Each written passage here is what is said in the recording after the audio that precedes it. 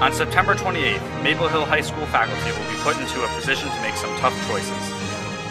The students and the entire Skodak community as a whole's future hinges on this pivotal decision. That's right, fellow students. It's time once again for the annual chili contest. And let me tell you, Mr. Frese's chili is dang good. Just ask these fellow students. Freeze! His chili is the best. So, this chili is hot! It's really good. My hair supports Mr. Freese's chili.